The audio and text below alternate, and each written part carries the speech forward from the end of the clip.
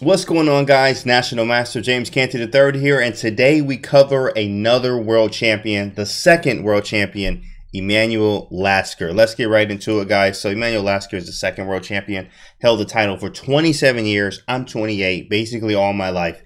He was the world champion. So we're going to look at this one first. This game 37 World Championship 1894, guys. Well, actually, this is game 37 in the book, but this is the seventh game of the World Championship. Back in 1894, guys, like, wow. Emanuel Lasker versus Steinitz. We just looked at the Steinitz, actually, video. You can check that in the playlist. Of course, we're going to have more world champions and just talking about games and stuff. This is fun to analyze classical games, guys. And when you analyze a classical game, it's just like with a lot of things that you can learn from it. So we're going to look at Emanuel Lasker today and see what he's done in the past here. So we have e4, e5, knight f3, and knight to c6, bishop b5, d6. So you still see this today, guys. Usually you'll see an a6 here, but d6 is just as fine. It does happen here.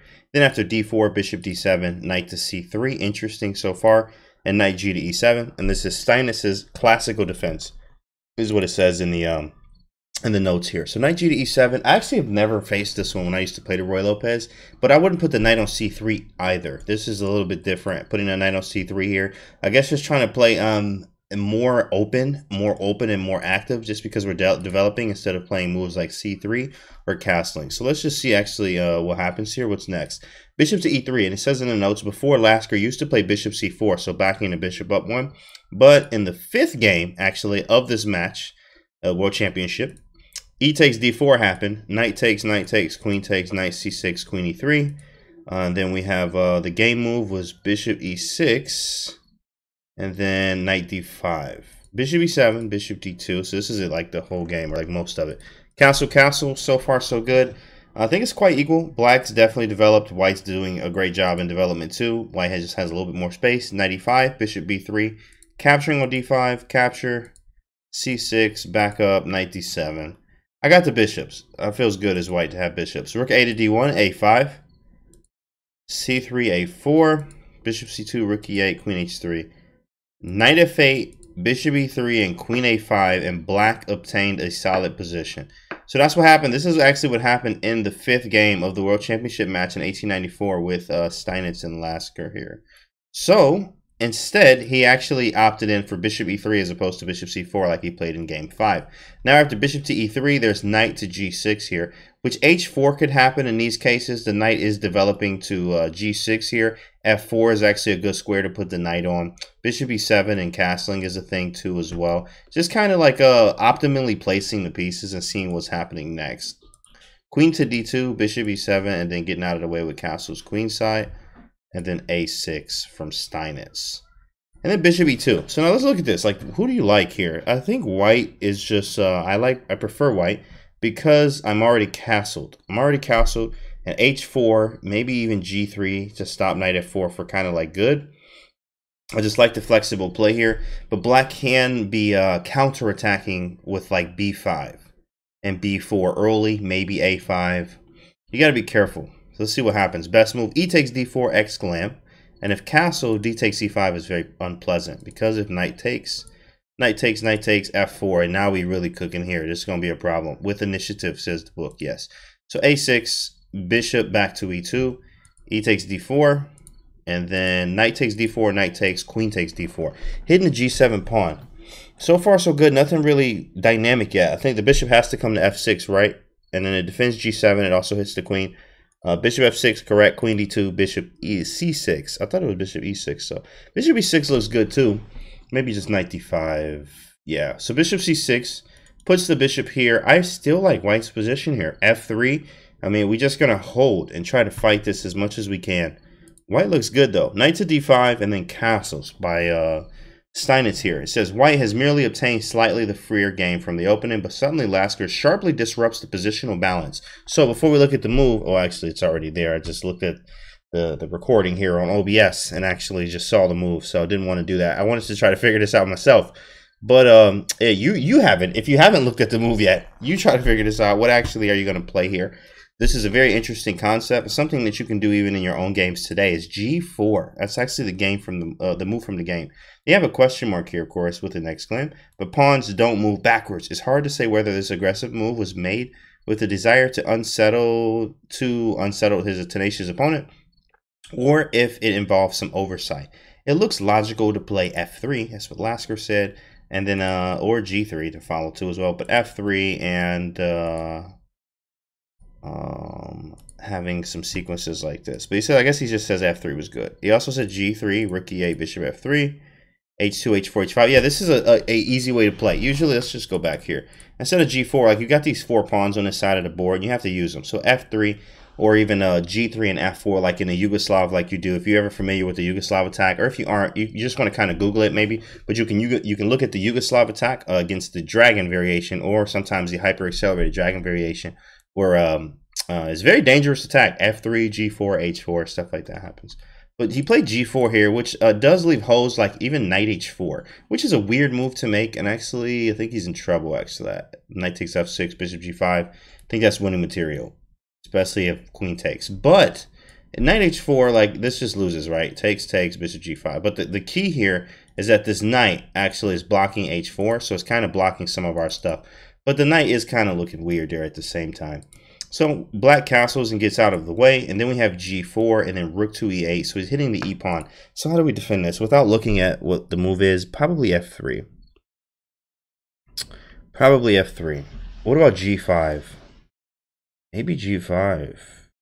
Yeah, maybe g5. What did he play? He played g5. There it is, guys. Yeah, g5. Why? Because if bishop here, we just go f4. Bishop's looking crazy. I mean, is that a piece? Feels like a piece. Yep, it looks like a piece. g5 and like well, rook e8 and then g5, and this bishop's looking kind of crazy. So what he did was bishop takes d5 first. Yeah, you got to get rid of something, and then queen takes d5, rook to e5. Oh, that's a good move. That's a good move. Queen d2, and then bishop takes f4, right? Queen d2. Much better was queen takes b7. But what's wrong with this move though? Queen to d2. It says bishop to. Oh, something happened. What the intention was this, but apparently that's wrong here. So let's see what happens. Queen takes rook e5. Queen takes b7. Was better. Rook b8 looks scary though. Man, what? Queen takes b7. We got to see this. Queen takes b7. What if he plays like rook b8 first? Okay, let's turn the engine on because they don't even show that. So let's look at this ourselves. What happens on rook b8? It's not crushing. Queen a7 and queen takes a6. Well, let's look at both. If queen a7, I mean, it feels like you, well, I guess you can't sack. You don't have anything to do. But the intention, guys, is like very close. It's almost there. Now, right now it's losing. It says it's +5. But this is something to pay attention to because the bishop's open. Double check. Nothing yet, though, right? How do you get out of this? Where do you put your king at? It says king c1. Okay, so what about the check? Oh, he can get away. King to d2, he can get away. Wow. But this is like, with the human eye, this is extremely scary. That's not like what you're trying to do. Queen takes d5, rook e5, queen to d2. And then bishop takes g5. Probably Lasker was hoping for rook takes g5. I mean, oh yeah, he can do that. Intention is here, this. It's right here, guys. He's losing the queen. He could have taken with the g pawn actually, with the rook. And if rook takes g5, f4, rook g2, queen e1. When the black rook is off sides. Interesting. Down a pawn, but the black rook is misplaced. So instead, after queen d2, there was bishop takes g5, f4 now, and then it says rook takes e4. Exclam. F takes g5, rook e, queen e7, bro. Steinitz was nasty, bro. Steinitz was nasty out here, dog. He was always, man, like even if you look at the previous, there's only 2 videos so far in this playlist. We're going to have tons more, guys. But the first video is with Wilhelm Steinitz, and we saw just attacking chess, nothing less than destroying your opponent kind of chess. And it doesn't fail here either, even playing against Lasker here, which is really strong. I mean, he sacrificed it, got the material right back, saying that, hey, if you move one of the bishops, I take the other, and I get the extra material in the end here. What's the eval says? The eval says it's about equal, man. So I see that. Bishop f3, I guess. Rook d to f1 is a question mark. Best move was bishop f3. like we just looked at. But he played rook d to f1, rook takes c3, and then bishop c4. So he just wanted to put some pressure here. If I'm going to give the pawn back, I want to get something for it, kind of thing. So after bishop to c4, it says 2 pawns down in a difficult, objectively lost position. White tries to create an attack by h2, h4. Oh man, he's just losing basically is what they're saying. And then knight h8. Ooh, typical Steinitz, bro. The commentators admired this eccentric move, although it is apparently not the strongest. Well, I mean, yeah, knight h8. Who does that? I think I had one game ever that I can remember over the board where I played knight h1. I was very nice. I sat it there. I grabbed it and I put it there very nicely. Made sure I put it right in the center of the square. It was like amazing because I was like, ooh, knight h1. I still ended up winning that game, but it was very nice to put a knight on h1. Now here, putting a knight on h8 though, trying to get this out is going to be a huge hassle here. You have to untangle. The problem about this is usually I tell students, like, if you're going to put a knight on the edge, you need to get them back to the center within like a move or two.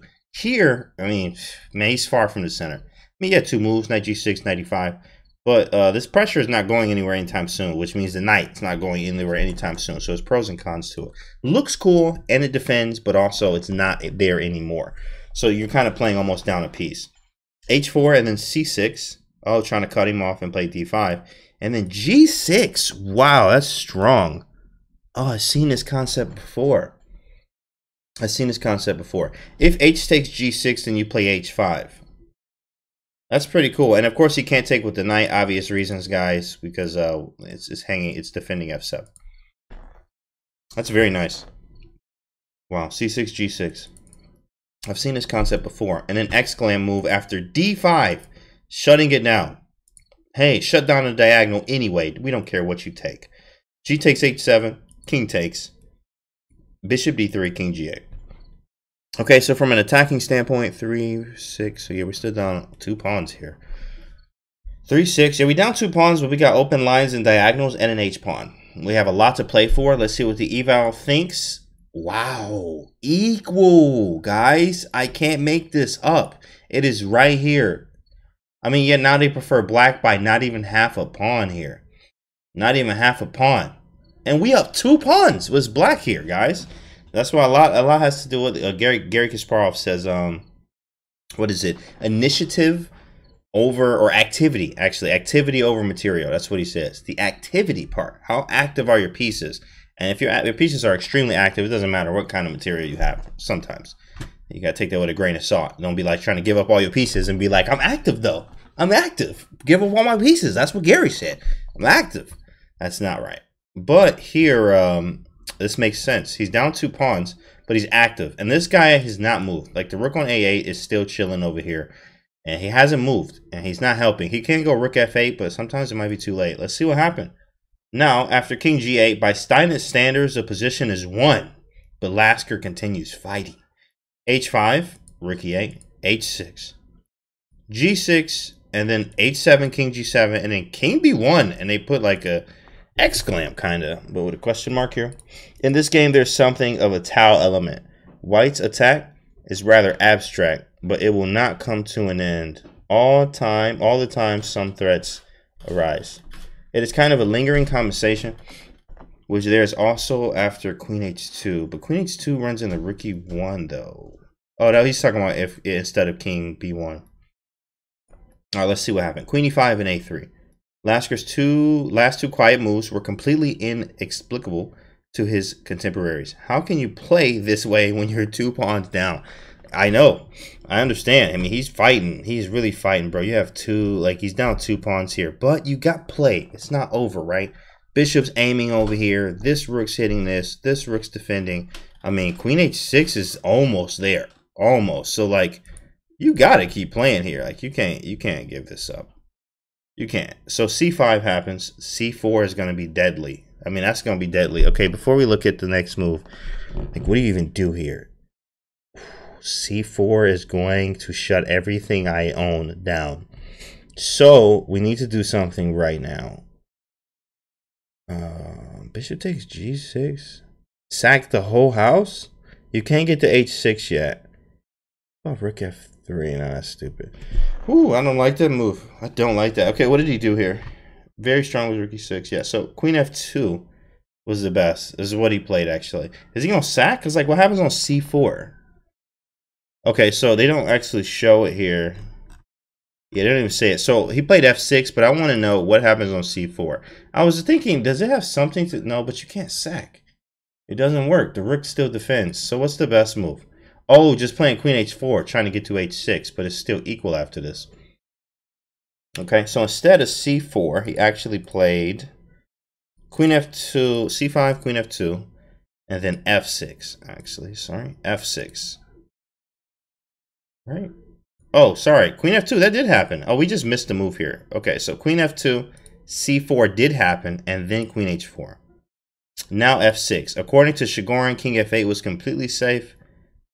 f6 does weaken the pawns around this king, though. So is there any combative moves here, guys? Something strong. Let's think. Let's think here. We always look at our forcing moves first. Bishop takes g6. So does it work? If bishop takes, knight takes. I don't see enough yet. Queening, he just takes the rook. Doesn't work. You do have queen h6, though. So wait, let's do this again then. Bishop takes g6. Yeah, it's not going to work. It's not going to work. Knight takes, queen h6, king f7. Rook g1. I don't think it works. All right, let's see what he did. Let's see what he did here. Bishop f5. Okay. A key moment to keep his... Oh, wow. Whoa. Bishop f5. Whoa, big fella. I see you. So what if we just take it? You got to go with what if he just takes it, right? We have to see it. Okay, so let's see the note. A key moment to keep his attack alive. Lasker now also gives up a piece. He subtly sensed that the misplaced black king and the sleeping knight on h8 would promise white excellent compensation after g takes f5. Here, queen check, king e7, rook takes f5, etc. So how would black play? Even a powerful computer required a considerable amount of time to understand this intricate position. Yeah, that's very interesting, especially with this pawn on h7. This would have got nasty, guys. And if you look at it, it's equal here. And if you let the engine sit, it's probably going to favor white eventually. I mean, we'll see. But like they just said here, it's going to be even hard for the engine to figure out this. And again, it's about activity over material, guys. Activity. If you can be active, this is why sacrifices work. I can't wait to get to the Tau chapters. That's my favorite player. Oh my goodness, we might do just a playlist on Tau. But of course, he would do this all the time. Just material was nothing as long as we get these active pieces. And that's what you see here in very delicate style. That was pretty sweet. So bishop f5, he was like, I'm not taking that. You know what? I'm just not going to take that. So he played king f7. Not an easy choice. Later, those researching the games of Steinitz and Lasker suggested 2 ways to win. Dang. Queen g3 was one of them. And after queen h6, here, rook e1. Let's just look at this briefly. Bishop d7. They said this looks unclear. Very unclear. What is going on here? What is this position? They prefer white by a lot. But, I mean, that's the engine. Like, there's pawns. There's double rooks. I mean, there's 2 rooks. Like, it's just a lot going on. So he went king f7, and then we have rook h to g1. Again, so what happens on takes this time? Oh, just probably same moves, right? Maybe a little different, though. Maybe a little different. Okay, he does take it. Here it is. Here is the decisive take. Suicidal is what they say. Excuse me. Explained by the commentators, maintaining that there was nothing threatening black, and recommending the winning b5 was just winning. Because he was like, what do you do? Basically saying, like, what if I don't take it? If I don't take it, can I sack and play h8? But that wouldn't be enough. I'll be down too much material still. So he took it. He went for it. Queen h5, king e7, rook g8. Absolutely. Now I'm hitting the rook and maybe the knight in some cases. King d6. This was bad apparently, but this really would seem to be a mistake. Safer was king d7. All right. So why is this a mistake? What's the problem? Rook takes e8, queen f7, rook takes f5. Let's look at the moves here, folks. Let's see if we can figure this out ourselves. Rook takes f5 looks really good. It looks really good, by the way. So what is it? And that's actually the move. Rook takes f5, threatening the rook that's defended by the queen. The queen is actually overloaded, defending the d5 pawn and the rook on e8. So rook takes f5 makes a lot of sense. And then after queen e6, okay, so maybe take the rook on e8, or do we take on d5? Yeah, probably not on d5. It should be take on e8 first. That is correct. And then takes, and then rook takes f6. I forgot that was hanging, actually. Rook takes f6, king c5. Whoa, king is in the middle of the street. And this is where you really have to pay attention here because his king is literally in the middle of the street here. b4 looks like a move, but he can just opposite. I don't have anything after b4. And my king's kind of safe on a2 if he checks me. So I'll probably just make a queen move somewhere. And that's what he did. He played queen h6. Absolutely. Just make a queen move. Like, you don't have any. Black doesn't have a lot here. Rook e7. And it says how hard it was for Steinitz to defend. Later, Shigorin actually recommended queen e7 here. Queen e7. But a lot of theory there. A lot of theory. But after rook e7, queen h2. Brilliant game, actually. It says brilliant. Brilliant move. And after queen h2, queen to d7. So what was the threat? What was the threat? Oh, queen d6 mates in a few. Yeah, mate in a few. So something like, I don't know, what would you do? Like, how would you mess this up? Queen c8, just random move, check. Oh, but he could go here though. Oh, there's like mating threats. Oh, the rook's hanging. Yeah, this is ugly. What do you actually do? Rook e7, he backed the queen up. You have to find a move. Queen d6 is a big boy threat, it looks like. Queen f2 might be a threat too. But queen h6, rook e7. Queen h6, rook e7, queen h2, yes.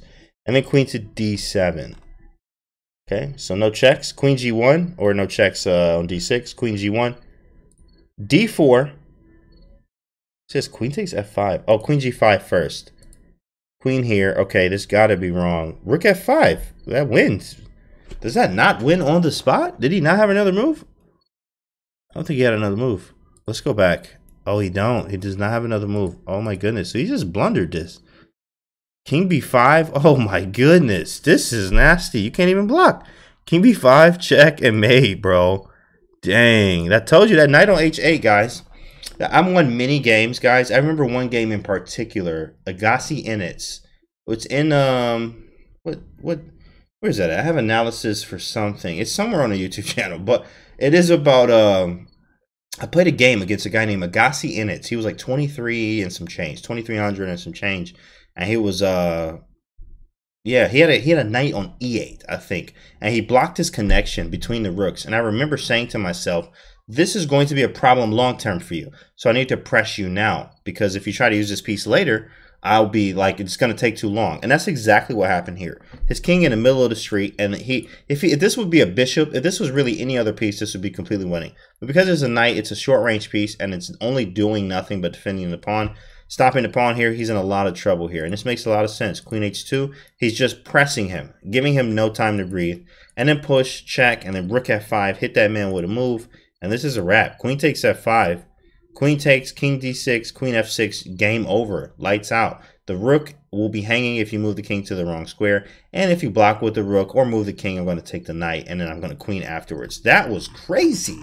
Insane game there. That was really cool by Lasker playing white and Steinitz playing with the black pieces, guys. I mean, that was pretty cool. So, all right, this was to get today's game. Guys, we're going to go over another one tomorrow from a different world champion, but the app I'm using is actually Forward Chess. I'll give you guys a link to that for free. You can use this app on the desktop and grab some books from it and stuff like that too. So yeah, guys, this was a Lasker versus Steinitz right here.